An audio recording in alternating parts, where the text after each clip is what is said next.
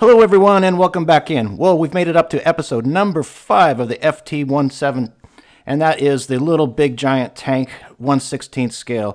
In this episode we'll finish out the vehicle and we'll work on a diorama base. Yes, a big diorama base at 1/16 scale.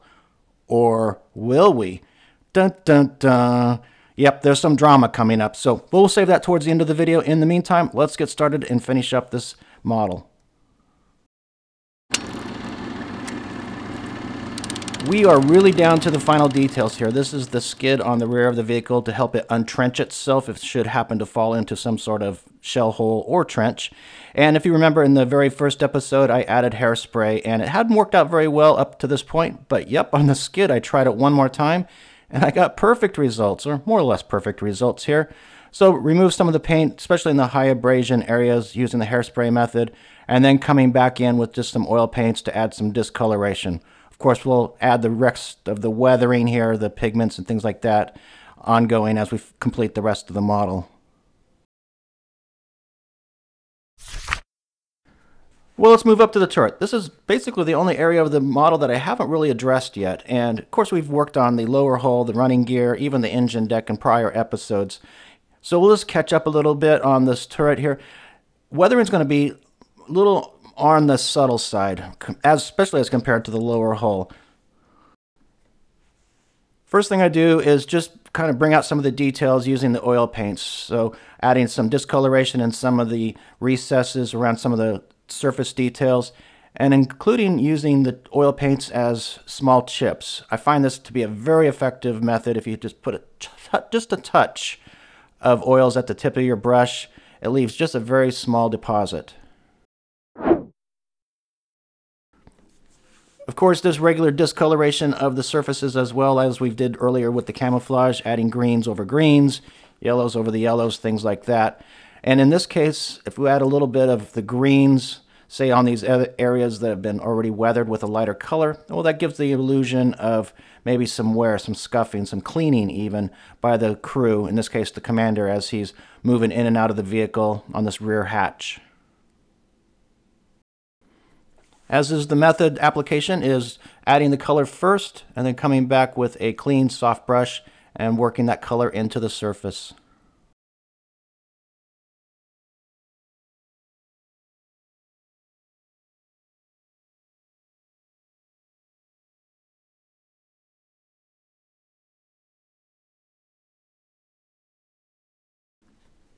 When I do this type of work, I generally work color by color, meaning especially something like this where the camouflage pattern is so large, I can go do all the greens in one sitting, maybe come back later on and I'll work on the yellows as I'm doing in this case.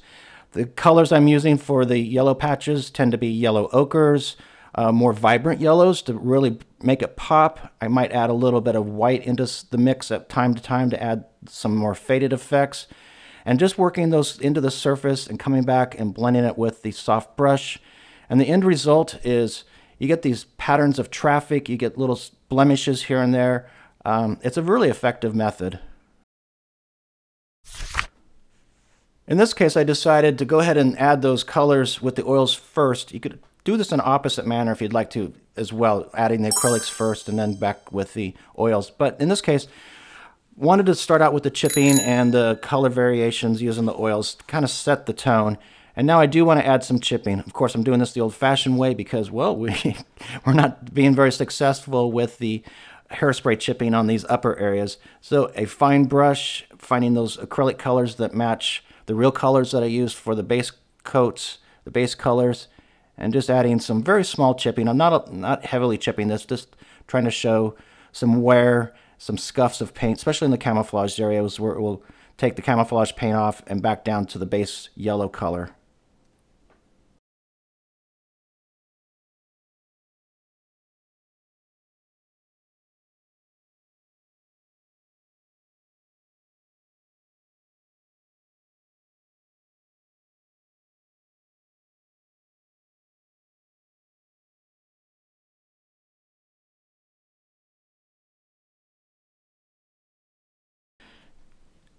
And this probably seems like a lot of going back and forth for no apparent reason, but it really does have a reason. So I've added those acrylic chips, and now they sit very brightly. They almost sparkle onto the surface, and that's not really the look I want. I want these chips and scuffs to be integrated into the finish. So just a light application of oil colors, generally in those areas where I've just now applied those chips, just softens their appearance a bit and integrates them within the surface instead of them having just appear to be on top of the surface.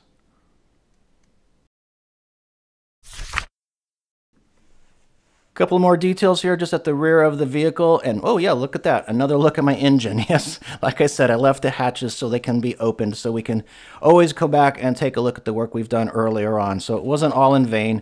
It's still there and we could still look at it. This is my brief moment where I get to say thank you to my Patreons. If you enjoy this channel and would like to support it further, I do have a Patreon page. The link is in the description below. Over on Patreon, early viewing of these videos, special feature Patreon-only videos, photographs of these projects as they're ongoing, a Discord server for chat. I do hope you consider supporting this channel and checking out the Patreon page. Last of the final details, we'll come back to these tracks. I have some dark steel pigment, a little bit on my finger there.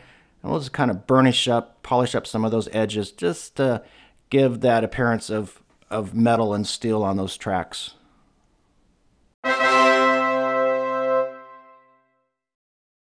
Well, I purposely called this Chapter 2 because this story has a very twisted end to it.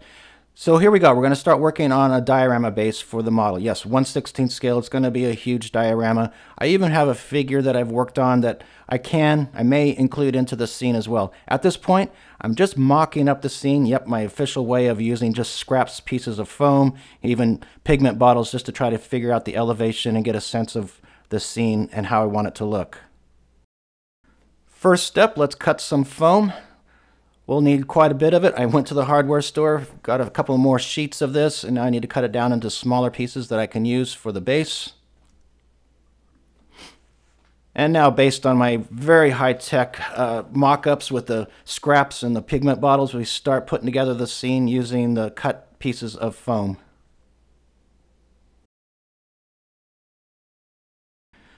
The basic idea for this scene is really very, very simple. It's this tank has stumbled into a trench or a shell crater and become stuck or disabled down there, trying to find a dramatic angle, dramatic pose, real nose down, tail up sort of a situation.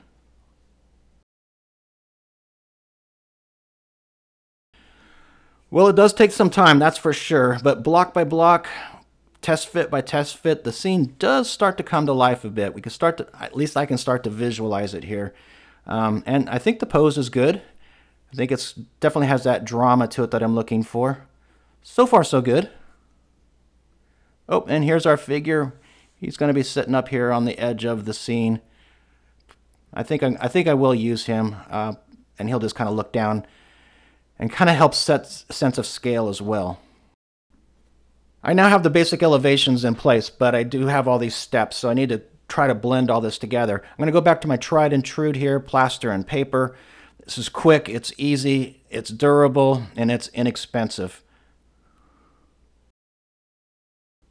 Well, let's try one more test fit now that we have our plaster, and we can see that it's starting to get, the vehicle is really starting to become integrated into the scene. It's at this point that I'm starting to feel the overwhelming nature of the size of this project. Yes, it's huge, it's big. And I don't necessarily have an end vision in mind. Yeah, a shell hole or crater, a trench, something like that. But I continue on. Here's the Sculpey, and this will start adding some of these finer details to the base. So now I can start tucking, say, the tracks here into the scene and really locking things into place. I'm at about this point and I decide that let's move towards a trench rather than, say, a shell hole or shell crater. So I've cut back some of the elevations a bit to make it more trenchy-like, to give it harder edges.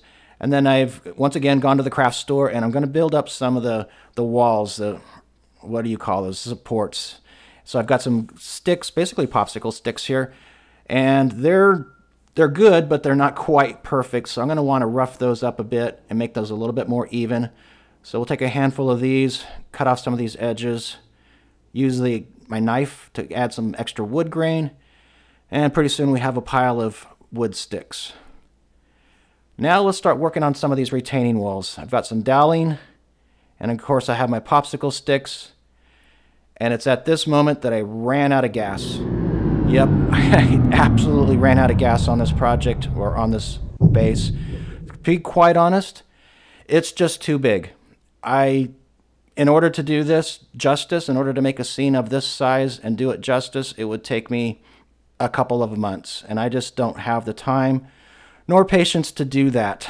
Nor do I have the space to display something like that, even if I did get it finished. So I've abandoned the base. What we're left is with the vehicle itself. The FT-17, here it is finished, and now you're looking at shots of that.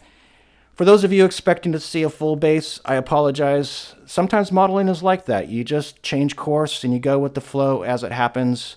I generally build a model no matter what from start to finish.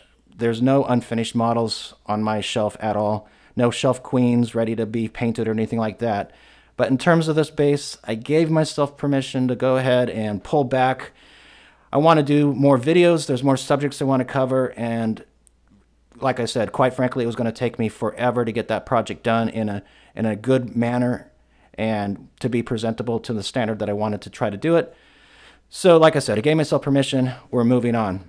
In terms of the FT-17, a blast to do, a wonderful kit, had a great time building it. It's been a lot of fun. I learned a lot along the way. There's quite a few differences between moving from the smaller 1/35th scale up until something of 1/16th scale. That was a bit of a challenge in the beginning, but I think I've learned a lot that I would like to try now incorporate back into the smaller scales, especially in terms of working with texture and color and things like that. I hope you enjoyed this series. It's been a blast for me. If you haven't done so already, please hit that like and subscribe. Hit that little bell for notifications on the premieres as these videos come due. If you'd like to support this channel further, I do have that Patreon page. The link for that is in the description below. I hope to see you over there as well. Take care, everybody. We'll talk to you soon on the next project.